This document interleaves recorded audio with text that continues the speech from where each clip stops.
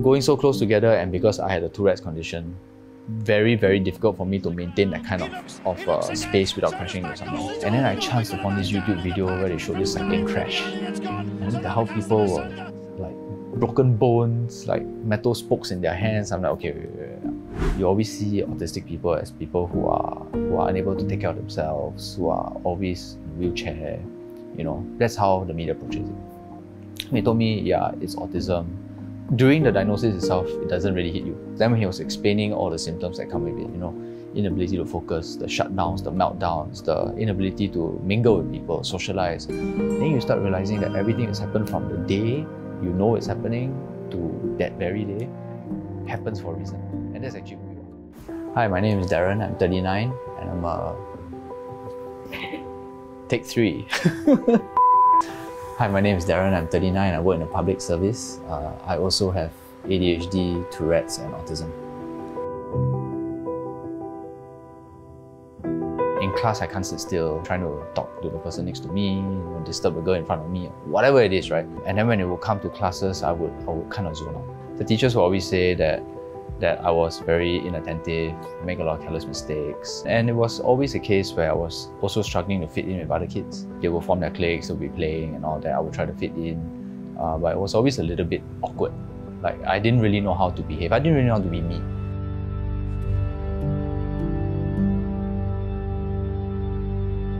Well, in the 90s, being different is a dangerous word. Alright. First of all, in the 90s, words like ADHD, autism, Tourette's, these are taboo words. No one ever wants to talk about it. And I never suspected it. It's very hard for you to suspect it because you're kind of who you are.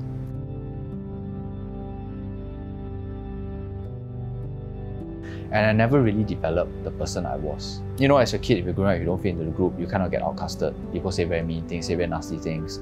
My Tourette's was already happening at that point in time. So they'll say things like, oh, you know, you are different, you're weird. Like, why are you so strange? Some of them even went to the extent of saying that maybe your IQ is not very high.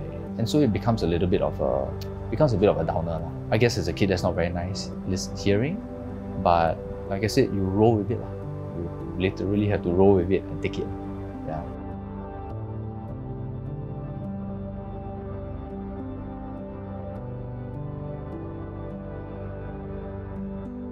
I was actually having a meal in one of the food centers, and then it was a very hot day. I remember it was very hot, I was really very bothered, very humid, I was perspiring like crazy. It was lunchtime. You know, you had everyone who was talking at the same time, and then it kind of got to me. And I felt like this thing kind of like a volcano that's going to erupt, right? And flipped one of those chairs. Kind of don't remember what happened, but then I remember I left a scene, and then someone actually wanted to call the police. They thought maybe it was this crazy guy on the loose, right? I remember I went back to my car and I was thinking, something's not quite right. And if this is going to happen once, it might happen again. So I figured it's the best time to get a diagnosis.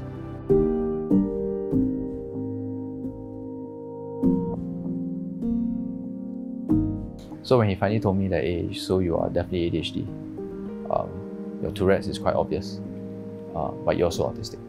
And then it hit me like, huh, autistic? Autistic? Word doesn't register. And then suddenly realizing, boom, this is actually who you are. You've actually not done anything wrong. This is really who you are. And then you go, damn it, means now I need to relearn to be myself because I've learned to be other people.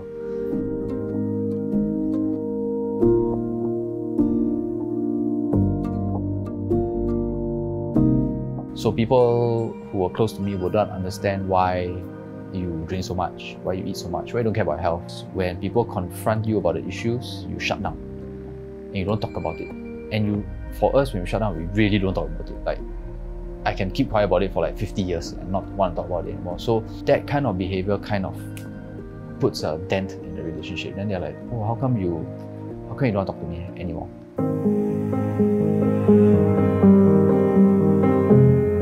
It's one thing if you are the person lying there on the bed and you pass away.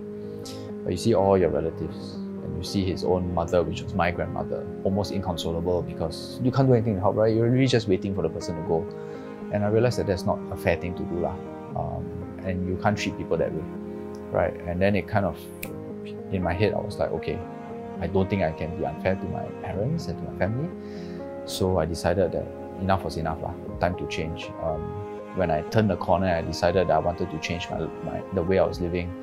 I now actually, I use the word indulge in exercise. So I try to keep as fit as I possibly can within what's humanly possible.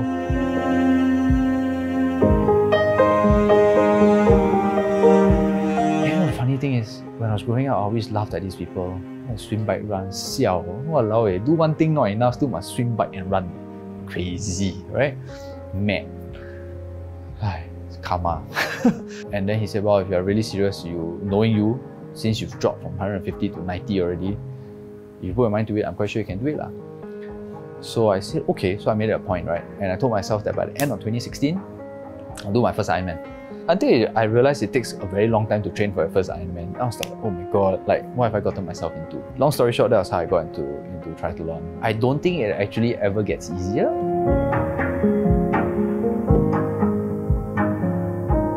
So if you're having a shutdown, a meltdown, or throwing a tantrum, be understanding, let it pass, and then be there for them. Everyone's different. I think we all express ourselves in different ways. If you think you have a disability and you're not diagnosed, get it diagnosed. It's a tremendous weight off your shoulders. And also, it's good to get a little bit of professional help. Fortunately or unfortunately, if you're different per se, then the usual things don't apply to us anymore. We need to find solutions to the problem. And my advice is really just be open about it and talk about it. Talk about it to the people that you trust and tell them why you're struggling. And you'll be surprised. A lot of people will be out there ready to help.